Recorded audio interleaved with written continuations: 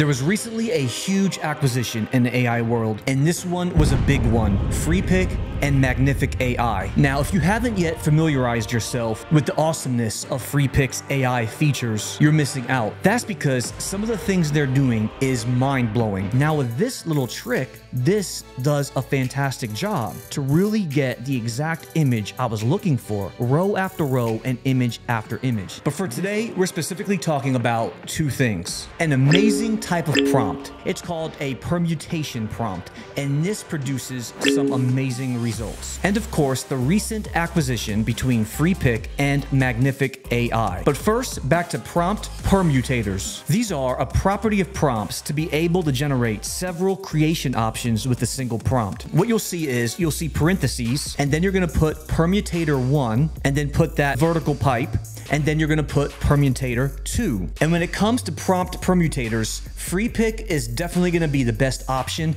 to use these with. The amount of images that you can get from just one single prompt are literally endless. So quickly, let's just first get a closer definition of what exactly these prompts are. Permutation prompts allow you to quickly generate variations of a prompt with a single command. By including lists of options separated with commas within curly braces or parentheses in our case, you can create multiple versions of a prompt with different combinations of those options. For example, look at this image right here. Notice how I've gotten a ton of different options of different drinks, or in this image right here, where I've gotten tons of options with these different people. So with that said, make sure you stick around because you are definitely going to want to see these prompt permutators I'll be sharing with you today. But before we do that, let's first take a closer look of this amazing acquisition between Freepik and Magnific AI. So if you're not yet familiar with Magnific AI, basically it describes itself as the most advanced AI tech to achieve insanely high-res upscaling. The details in these images are incredible when you use Magnific AI for your upscaling. An even better example are going to be extreme close-up shots like this one right here. Here's the before,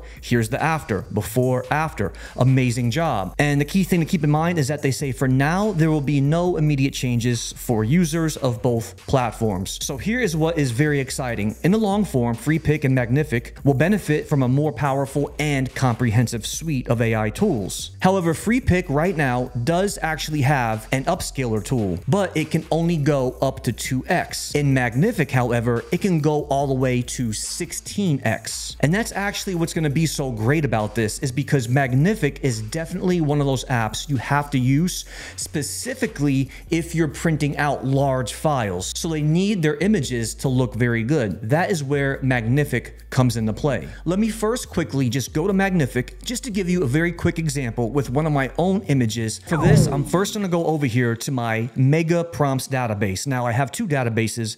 This one is the ChatGPT Mega Prompts database, but it does contain a ton of AI image prompts. There's lots of different views. I could scroll over each one. I can click and expand every single prompt, look at the actual images that were created from this prompt, and then as I zoom in, I can actually copy and paste this whole entire prompt and use it for anything. I have categories, so you can very quickly find any sort of image that you need. Sorted by date added, because I add more prompts to this almost every single day. So for now, let's just go back in here and let's select one that we want to do an upscale test with. Let me click to expand it. Now these were made in Midjourney, but if I want to use this image, I'll select the download button. Okay, so here we are in Magnific, and there it is on the left-hand side. It's been uploaded. Now underneath here, I have my scale factor, 2, 4, 8, or 16. Okay, let's do it with 4. Here's the before, and now here's the after. And just with the 2x, this is amazing. Okay, now that we learned more about the acquisition, now let's move on to this amazing prompt, or this prompt permutation. So this prompt strategy, prompt permutations, is basically set up to give you multiple images within the same prompt. And you can see on my screen right here,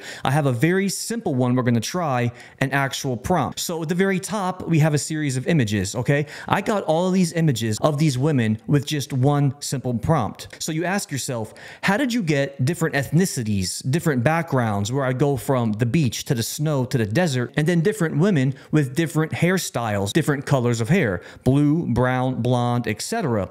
Below this, one prompt created the image of all these drinks. If I move this one up a little bit, you could see all of these different different drinks that I got. So how exactly did we make that happen? Very simple. With this prompt that you see right here, everything is going to lie within the parentheses and then utilizing this pipe symbol right here, the vertical bar. Okay. So when you put these items into a parentheses, that's how we're able to get multiple variations. Okay. I'll show you this in real time. It's going to make much more sense once you see it. So with that said, we're going to head back over here into my ChatGPT Mega Prompts database. Check the links in the description. And I already have a few of these added down here towards the bottom. Okay. So here is a good example of one of the ones I just showed you. Now check this out. Cinematic style wide angle portrait of a man and woman in an interstellar or a futuristic world. And that's important to keep in mind. So notice I put man, woman, and that's exactly what I got. If I go over these images, I got 2 for women and I got 2 for men. But you could take it even further with the details. Notice how I put interstellar and futuristic world. I was able to get this. If I come to this one that you saw earlier today in that video snippet, here it is expanded. Here's that same image of all these different drinks on different settings. Here is the actual prompt right here. Okay. Now there's a lot to go through right here. Whiskey sour, mojito, martini, rum punch on a vintage wooden table, sleek modern bar. So I can get more images and more variety of drinks or settings every time I use a new parentheses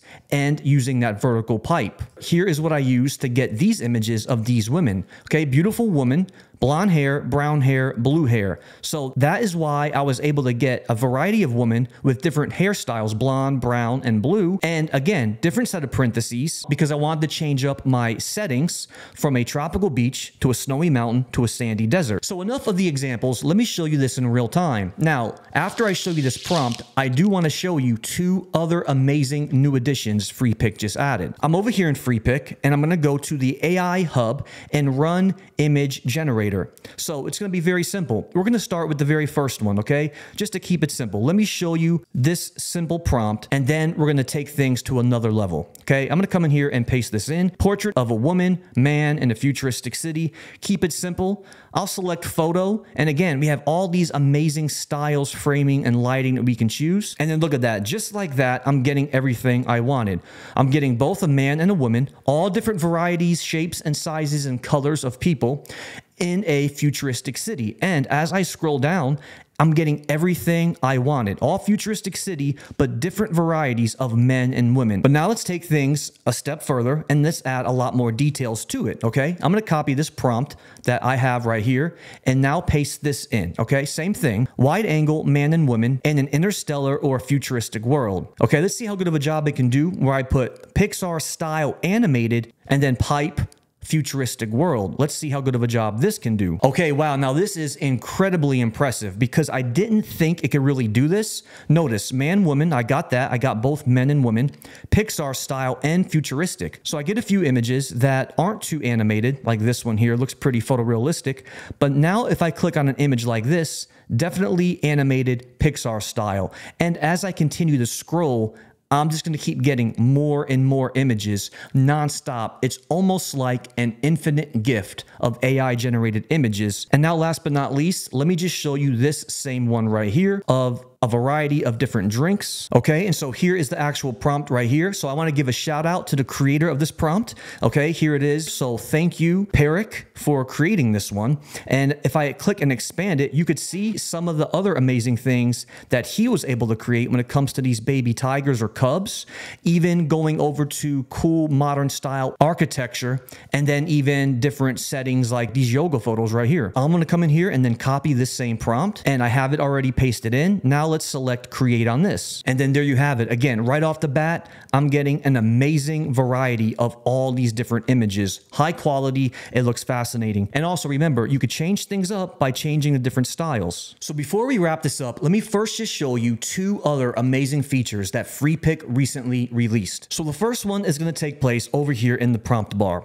I'm going to go ahead and type a prompt in, the first one I used. Now, to take things a step further, notice on the left-hand side, there is this little button, and this button is called a prompt enhancer enabled. So I have it enabled. You can click it to enable it or disable it. So keeping it enabled, now let's select create. Now watch this. After I get my first image, I'm going to click on the actual image and then it's going to tell me the actual prompt that was used. Perfect. So if I click on this image right here, now in this box, I can select use this prompt. And now at the very top of my bar, it's giving me the exact prompt that was used to create that image. And in fact, it's taking that image and now it's going to create the same exact image, but now in even more styles utilizing the same characteristics. Amazing feature. And again, it's called the prompt enhancer up here in the top left-hand corner. Okay, now last but not least, here it is again. I'm back to the same prompt, or I'm getting a different variety of styles, but now check this out. The next new thing is going to be this style reference, okay? Select this plus button right here. And now I can utilize another image to get the same sort of style with. So I can drag or drop or select from a file, or they also give us images on the right hand side that we can also use as inspiration to get that same sort of style from. So if you like one of these, you can select it. But what I'm going to do is come back over here to my mega prompts database and then quickly find a style that I like. Okay, let's just say I like this style right here. I kind of like that gradient back and forth color scheme. So let me open this one up. I'm going to download this image and now I'll use this image as my style reference. And now all you have to do from here is just simply click and drag it and then drop it into this window right here. It's going to appear and now just simply select use image. And now you can see up here, my image is actually displayed in this small circle, letting me know it's ready to go. Now select create. Now every image I'm going to get now should resemble perfectly, just like this, the uploaded style reference image. And it does perfectly. Same neon gradient sort of color scheme. Amazing job. So there you have it. Many things in this video, a powerful AI acquisition, as well as an amazing prompt and 2 new features added in Freepik. But let me know what you guys think in the comments below. Have you used Freepik for yourself? But thank you so much for watching this video. And please don't forget to hit that subscribe button because you'll be the first to know when all these videos come out. Until then, we'll see you next time.